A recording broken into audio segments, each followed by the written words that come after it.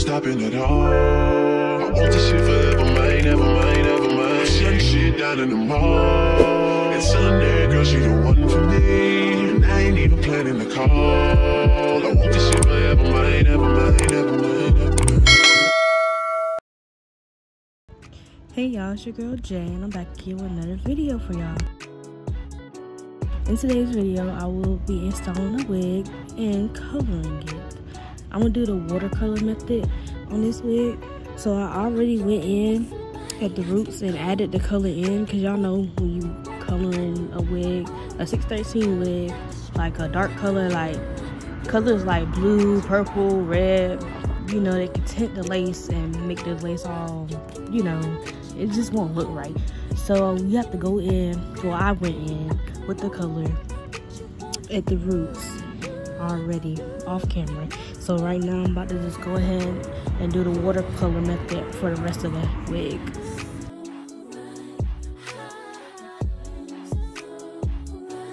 So the colors I used was Violet Gem and African Violet, I think it was. And so now I'm just going in, mixing the color, and I'm just stirring the colors up. So now I'm dipping the wig into the color, but I honestly should have got 2 bottles of each color so that the color would go through the wig like nice and right, so it'd be like all the same color, because now the wig is all like, it's like a 2-tone different type of purple, but that's fine. Also, make sure you brush through the wig while like dipping it into like the color, to make sure like the color's all the way through the wig. So I already plucked the wig and blow dried the wig off camera. So now I'm just applying the lace glue on top of my wig cap, like around the edge part of my wig cap, and just like make sure it's all smoothed out with my comb.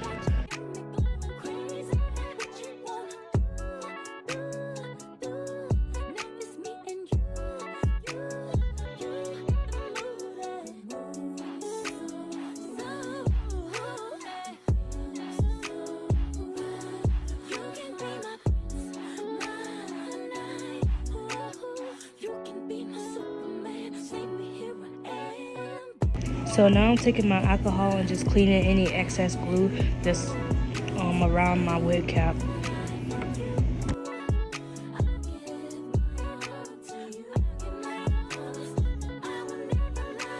So I did already like pre-cut the lace on my wig already, so it can match up my like head shape. So I'm just like making sure like the position of the wig where I got it placed at is right in position. So now I'm just going in and applying the wig on top of the glue, and yeah.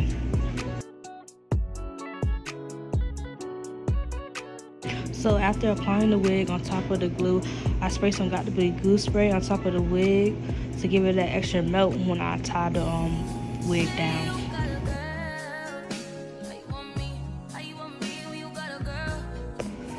Another thing, make sure that your lace is completely like dry at least, so when you go to tie down your lace front, to keep it like nice and tied down, that it won't mess up at all when you take the headband off.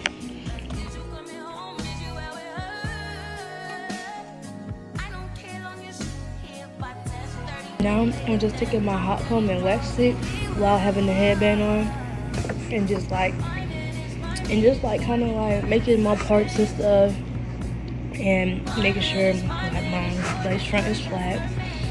And yeah, this also helps melt the lace into your scalp to really give it scalp for real.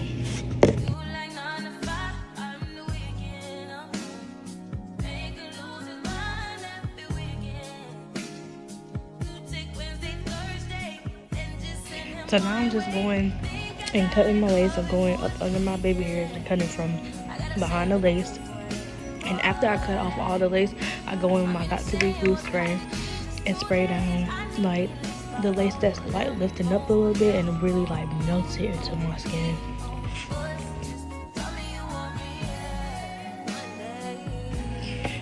Y'all, I thought I had a video of me showing y'all like how I did my deep side part baby hair, but I don't. So I will be doing another video, a deep side part, but I'm gonna show you on the other side how I do my baby hairs.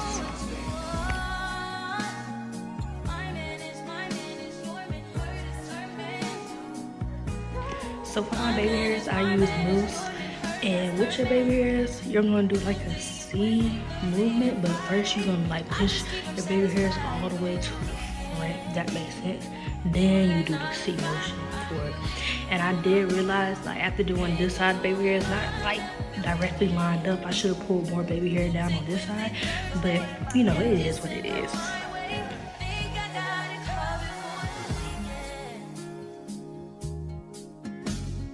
But yeah, honestly, with baby hairs, just keep playing with it and just keep just keep playing with it, because you're gonna get the hang of it eventually.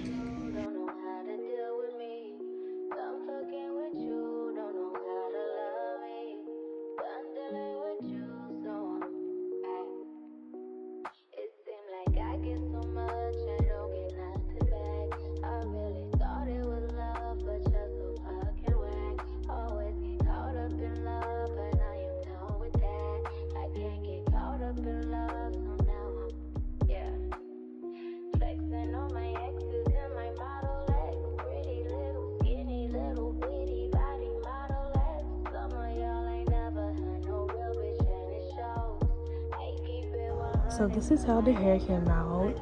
This is my 21st birthday hair. You know, we have to do big for the 21, you know, give Waukesha. But thank y'all so much for watching. Make sure y'all like, comment, subscribe, and stay tuned for the next video. Bye!